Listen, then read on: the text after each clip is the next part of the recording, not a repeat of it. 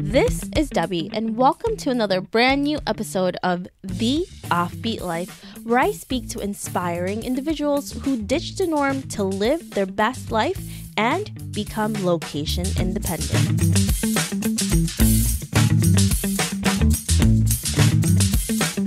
This week, I'm so excited to speak with Anit Hora, who is the founder of a vegan apothecary line, Mullein and Sparrow. Before creating her own line of luxury botanical skincare products, Anit started in fashion. Although she enjoyed the creative side of fashion, she realized it was not the industry she wanted to be in. While traveling solo in South America, Anit was exposed to holistic practices that led her to study herbal medicine once she returned from her travels. Anit recognized the need for botanical skincare lines when clients were demanding natural skincare products and makeup. Today, Anit continues to grow her business and has recently rebranded Mullein and Sparrow. Listen on to find out how travel led Anit to a journey of self-discovery and so much more.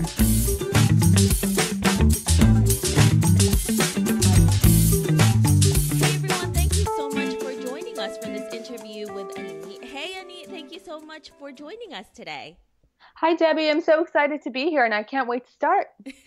I'm so excited to speak with you too. So can you fill in the gaps of your story and why you live an offbeat life? Sure. So my name is Anit Hora. I'm the founder of two skincare brands, msskincare.co and nanika.co.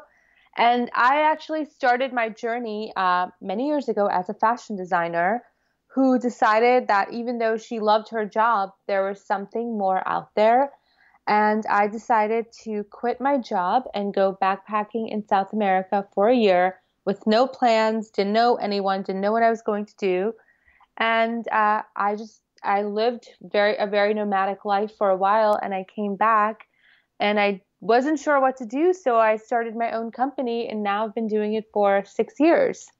What made you decide to go into the skincare products instead of other things? I also saw that you graduated from FIT, the Fashion Institute of Technology. So that's a little different from what you had set out to do initially. Since I was 13, I wanted to be a fashion designer. So I knew I was going to FIT.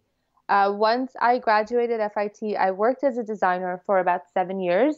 Loved it. I really did love it. But I think more than the design part, I just loved the creativity part of it. So that's what made me realize that maybe it wasn't specifically fashion design that I needed to be in, but just something more creative.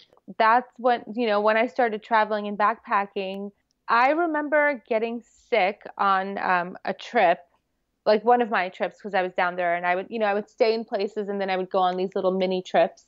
And I remember getting really sick, and as like a, very New York person, I just went up to the pharmacy and basically demanded antibiotics. I'm like, I need antibiotics. And they're like, we don't just give those out. Do you have a fever? Like, what's wrong with you? I'm like, I'm really sick and I need to go on this trip. And, you guys are stopping me. And and they finally relented. But I realized that down there, it's more about self-care. They actually want you to take the time to rest, to be, to actually heal your body. And that's what made me realize, I'm like, wait, when I was younger, my mom used to do stuff like this. It all got lost in I was a very ambitious, career-driven person, and it just all got lost in there. And so I started to live more slowly, and I realized that my body was doing better and I didn't get sick as often, and I learned to drink more herbal teas, and it all just took me back to growing up with my mom and my dad. They used to do, now the turmeric latte, the golden latte is a big thing, but to me, it's the most disgusting thing in the world because my parents made me drink it every time I was sick when I was growing up. Did it work? I don't know. I don't know if it worked, or I'm going to say it did. It definitely helped because it is an anti-inflammatory thing. I just have memories of all of that. And when I came back, I wanted to do something more natural and more pure. And I wasn't sure that it was going to go into skincare. I wanted to do more herbal medicine sort of thing. And that's what I did. I studied herbal medicine with a lot of people in New York for many years. But I also went to the Aveda Institute because then I realized I'm like, oh, I can make interesting products that are truly natural, that are anti-inflammatory, that do work. So that's where the skincare came in. I went to school for it after I came back. And then I worked in a great spa. I worked in great spas and I worked on like amazing clientele for about 5 years, I think, before I started the line. So I got this second education and I in a second career, just because it was something I was like passionate about. And it didn't make sense at the time, but now when I look back on it, it all makes sense. All my choices make sense. It's kind of crazy how and where your life leads you just from traveling Yeah. and then needing something and then realizing that you need to do this for yourself because you're not seeing it in the country that you're from. And then also learning that from your family and what they were doing. So it's a pretty incredible journey for you starting as a fashion designer and then going into skincare. It's pretty great. Yeah, it felt more natural than it sounds. It sounds like it was, like this big leap of faith. But when I was doing it, it just felt so natural to me.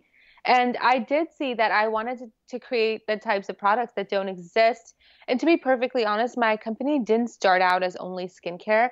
We started out as a true wellness company. We used to make a lot of tinctures and teas and salves and herbal syrups. That's what the company started at and as I was selling to more women, they kept asking for more natural beauty products. So it naturally evolved. But now I feel like, back then in like 2011, 2012, people thought all the natural medicines was sort of weird, but now I'm seeing it everywhere. So I kind of feel like maybe it was a little ahead of its time back then, but now if I brought it back, I think it would do really well. So I think the whole healing aspect and the whole natural medicine aspect, which is something natural, that evolved without me having to think too much about it. And I think sometimes that happens in life where, you're thinking what I should do next, but things just come and you just have to follow them.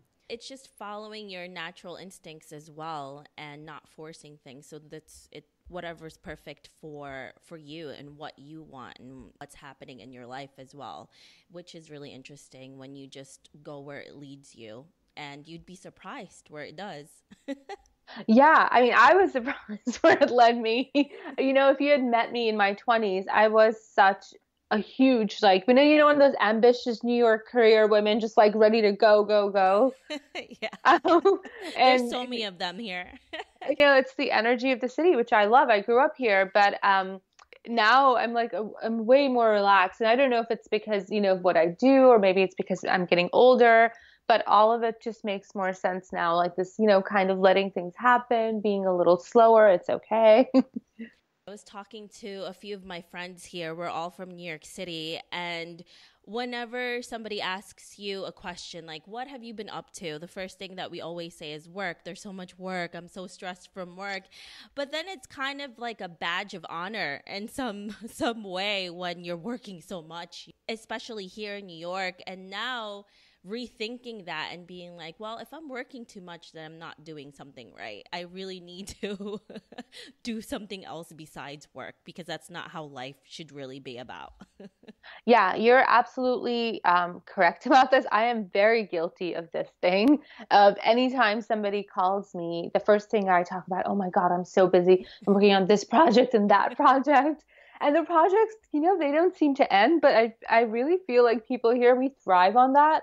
Yeah. And it's sort of like, oh my God, I'm doing so much. I'm like really doing something. What I'm finding out is when I actually back off, I make space for more amazing things to come or more amazing opportunities. And I think sometimes we have to remember that. And it's so hard for us to remember that like, oh my God, I can take a day off. And those will be the days when I'm like, oh my God, the New York Times called me. Like, how did that happen? Like because I'm making space for it. And I truly believe that. Like, if you really want something, maybe it's okay to make some space for it. Really, if you're so busy that it can't come to you, then you're missing out on so many great things. So that's a really good perspective on it. Now, Anit, you have done so much already.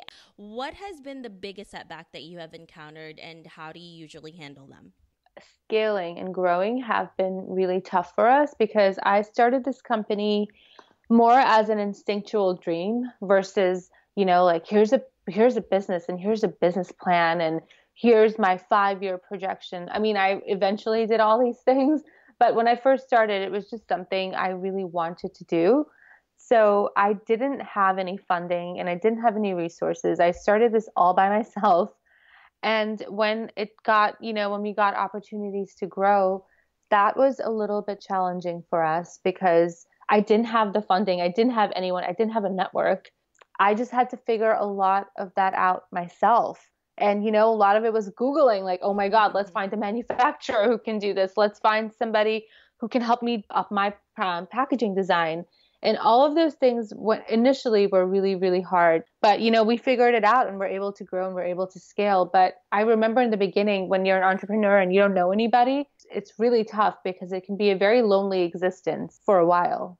It's always an uphill battle when it comes to that, and you're constantly networking aside from actually creating the product and everything else and marketing. There's so much to do.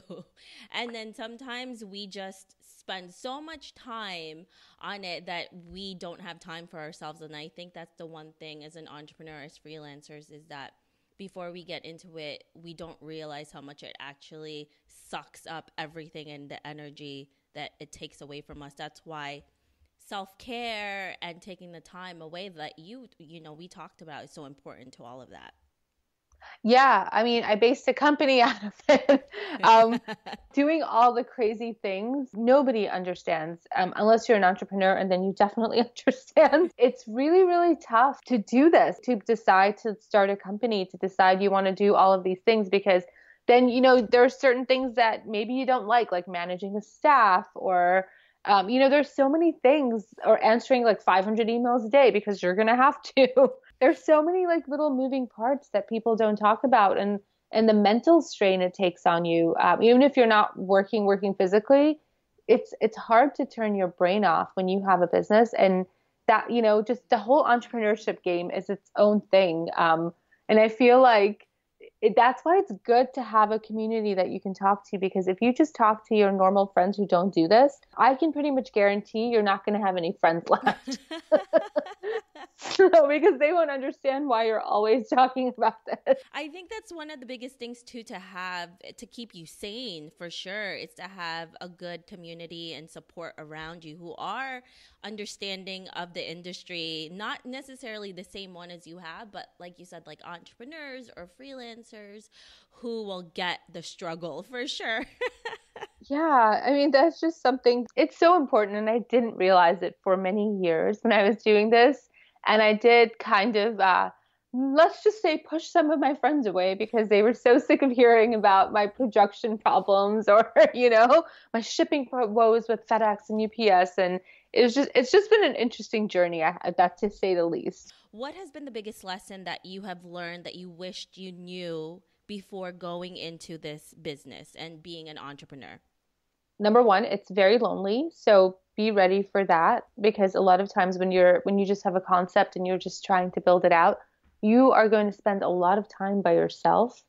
So if you're a really social person, be ready for that. It does take a toll on your personal life. And just honestly, I didn't know how hard it is.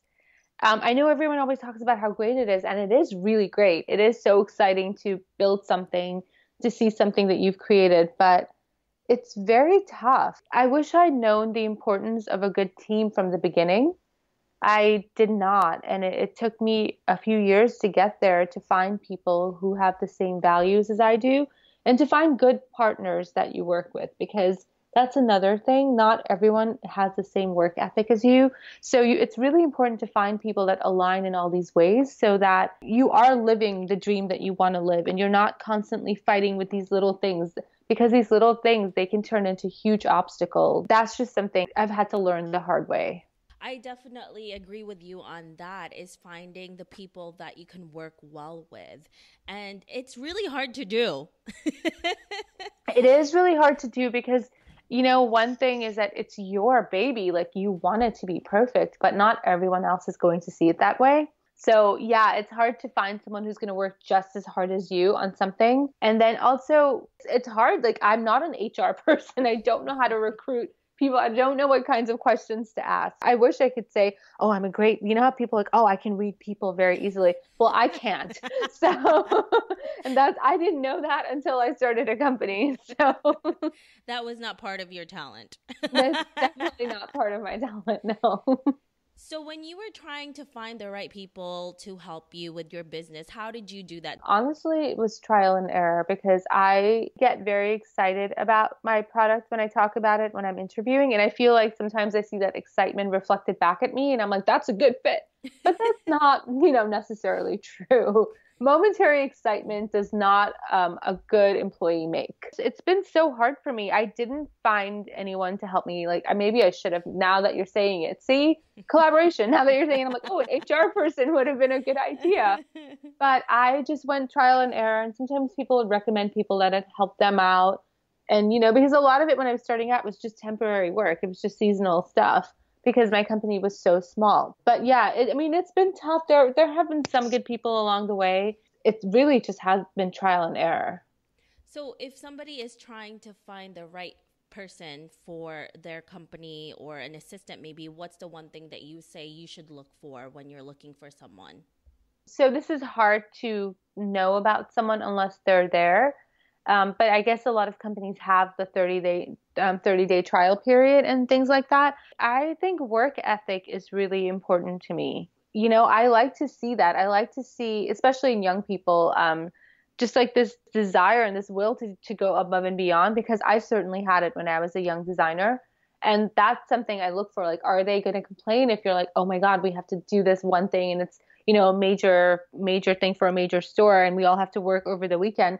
And you have to see their attitude and see if they're like, oh my God, this is so exciting. Obviously we have to do it. Or if they're like, oh, I was supposed to go out with my friends. Like little things like that. I've noticed if they show you that in the beginning, I think what you're dealing with. It's really unfortunate because there's a lot of people out there who just don't want to work. Sometimes they're even pissed off that they're working. So yeah, I know. I didn't know this, but yes, you're absolutely right. So I don't know. I'm trying to think of myself as a young person with my first job and all of those things, but I don't remember being this way. So it was very, very surprising to see how little people can care. It's not actually that hard to notice the differences from people, like with the attitudes, and you could see, especially when they start working for you. If you are looking for a job, don't do that. Don't be pissed off that you actually have work. You're very fortunate that you're getting a paycheck. And if you're excited about the product, that's going to get you even further. Yeah, and that's what I think. And that's another tip that I realized, that now that we've been doing this for a few years, this is very interesting. I haven't had to put out a wanted ad for a while. I get a lot of resumes just sent to me, just blindly sent to me, which I really love because I know this person is already passionate about the product. So yeah, like a lot of, young women in school, just random people who found the company and they're starting out and it's lovely to see that, to get those types of letters where they're like, oh my God, I love your company. I really want to work for you. So I think things are getting better because just the fact that we've been around for a while. Yeah. And it's great to see people take initiative to do that, Yeah, I love that. I think it's so brave to just write a company, I'm like, oh my God, that's amazing. And I feel lucky because I hate putting out wanted ads. So, saves you time. Saves me time. I'm like, all right, well, I know you have the passion for the company. So at least one thing is okay there. It's there. Yeah. Yeah. So, Anit, you talked about self-financing this business at the start. Now, how do you continue to create income from this company now? That's interesting because we've been just using our own funds. When we say we, I mean I, because it's just me who's doing it. You are the company. I'm the company. I have some people who work for me, but yeah, there's no like executive board or anything like that. Not yet. Well, don't say that. Make it, you're the CEO. And yeah, no, I know, but since it's I want women to know the real struggles too. I don't want to make it sound like this glamorous life that I'm leading. I wish it was, but I continue to self-fund this. And we get bigger projects and then we use the money from that and it just keeps it's like a cycle that keeps going. That is definitely I would not recommend that to anybody. It's just that's just the way it's been for us and we've been okay doing it. I would suggest for people who can, and you have a really solid business plan and you're ready to go, to seek outside funding or like a low cost loan from, the SBA or something.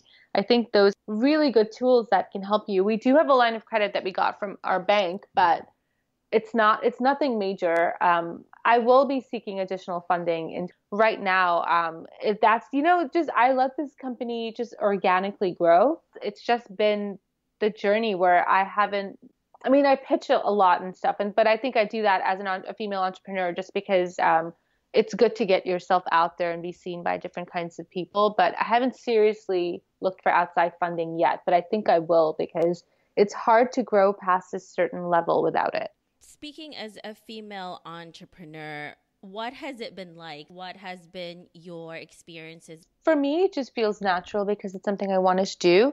But it's so funny when you go to any kind of networking event or just when I tell people I own a company, it's not taken as seriously as if a guy next to me says he owns a company. It's just really funny to me how these perceptions of people are. If I'm going to an event and if I say I own a skincare company, the first thing people will ask me is like, "Oh, that's so cute. Is it out of your kitchen?"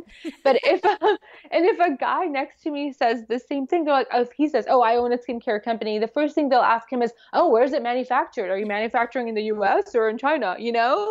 And I've noticed that, and it's so strange. I'm like, so you automatically assume that he's way more established, has domestic and or international facilities. But for me, sweet little me, I'm still in my kitchen, So a few years ago, I had a company that I no longer run it, but I would go to events just like you're talking about. And I would say back then, I'm in my 30s. And when I had that company, I was in my 20s.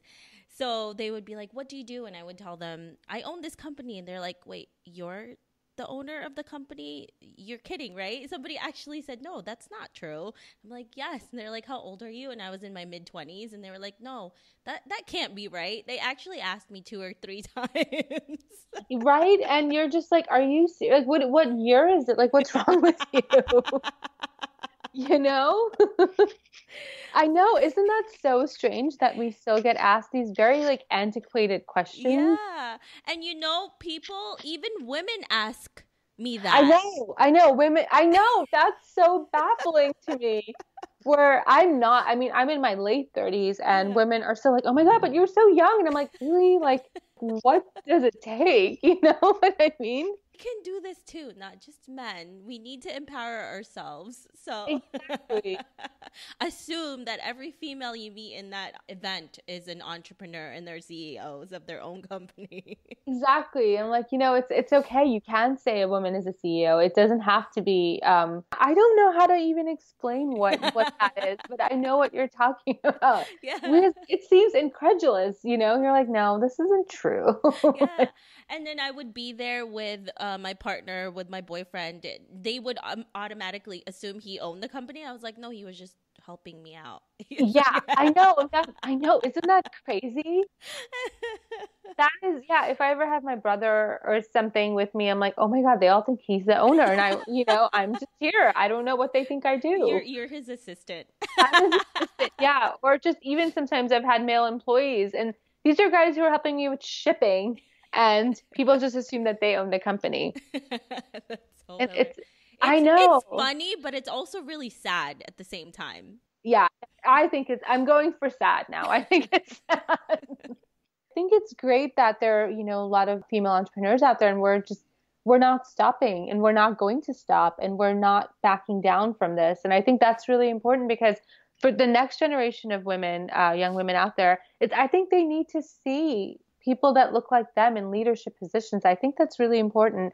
And also for me being a woman of color, I think that's really important too. Because when I was growing up, I didn't see people that looked like me Yeah. here, and even though I lived in New York, like you didn't see women of color in power positions.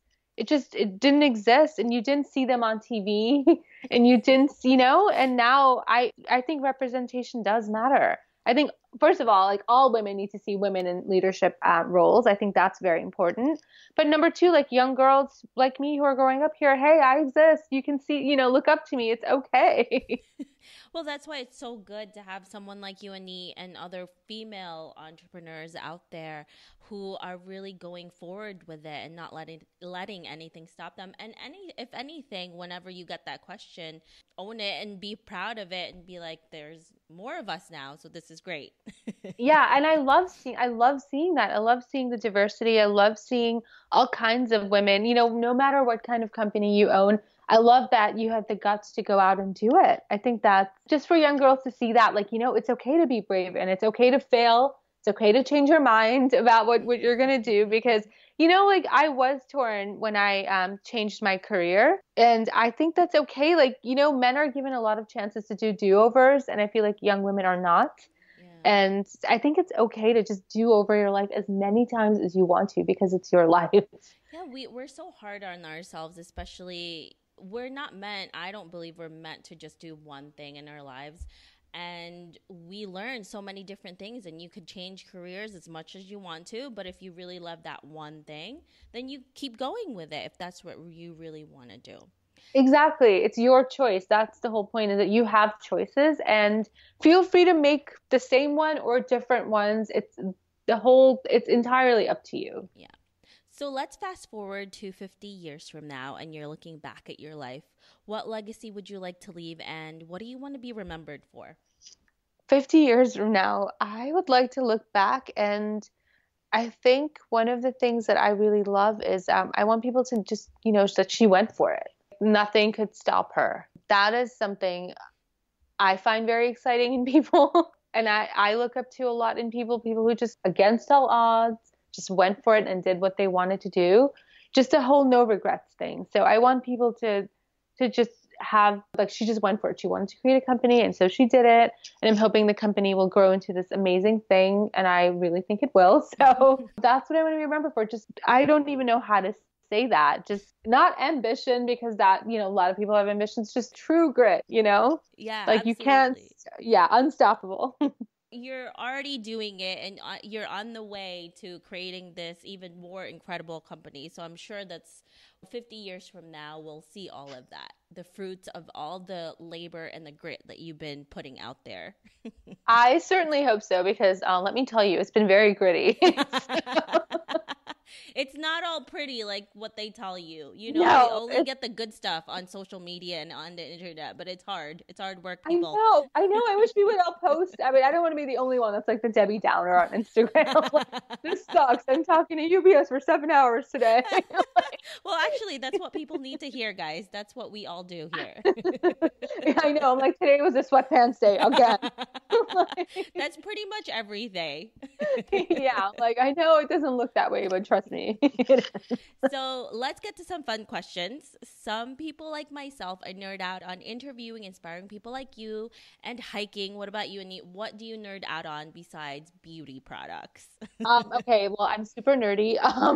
I love reading. That's something I've loved since I was a child, and I always have a pile of books that I'm ready to, like, whenever I have a down moment, that's what I want to be doing. I just want to be reading everything in sight. And what else do I nerd out on?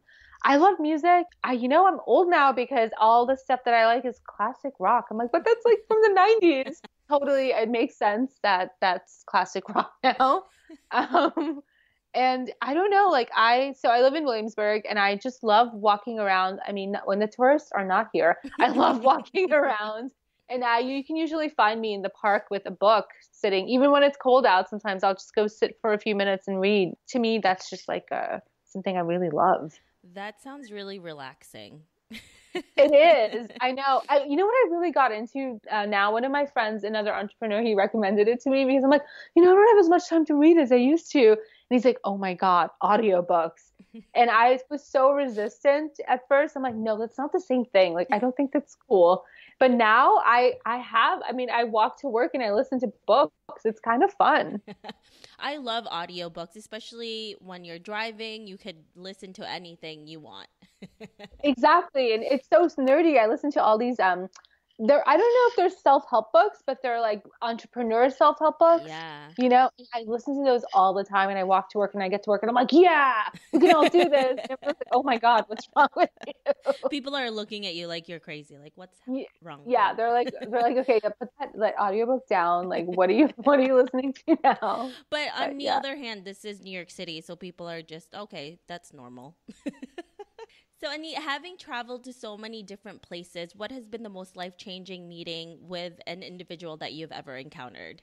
I don't know if it's one person that's done it for me, but I think so. When I first started out, I was alone. I mean, I was alone the whole time, but I just didn't know how to travel alone. I think the thing that really excited me, or I finally got, was, and this is going to sound super cheesy, but I did tell you already that I listen to self-help books, that the universe really does look out for you.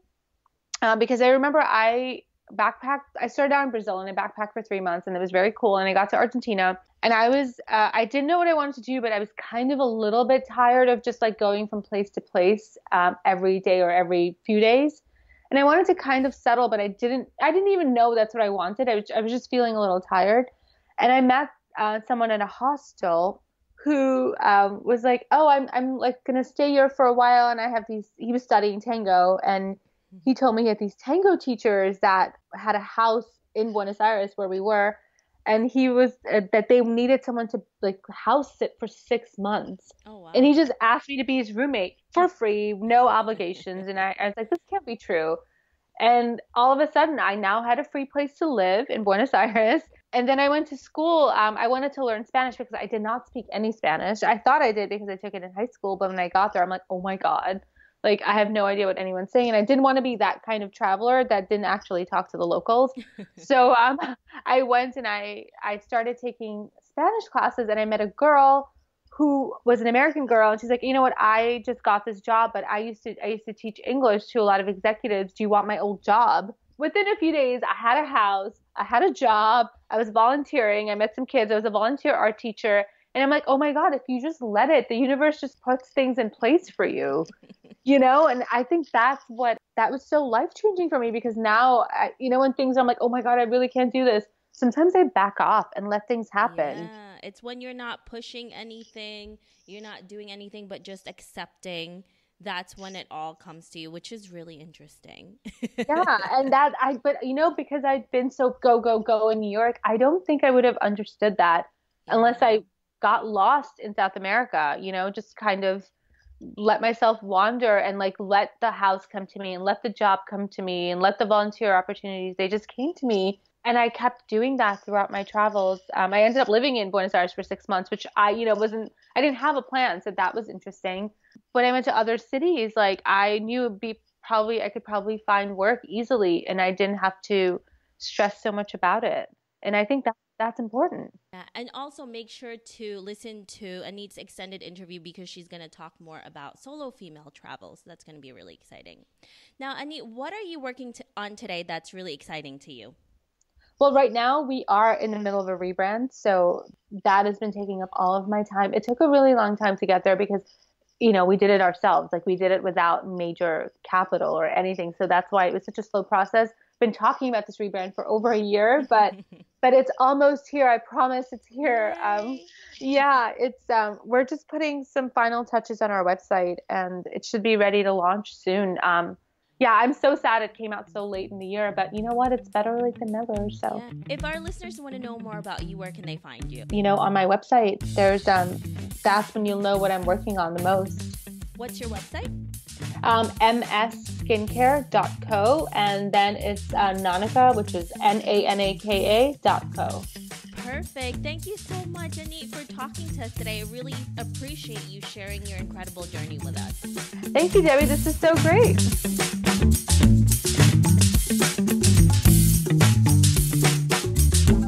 I hope you enjoyed this interview with Anit. Make sure to visit theoffbeatlife.com. Again, that's theoffbeatlife.com to get the extended interview with Anit, where she shares how to get the courage to be a lone traveler.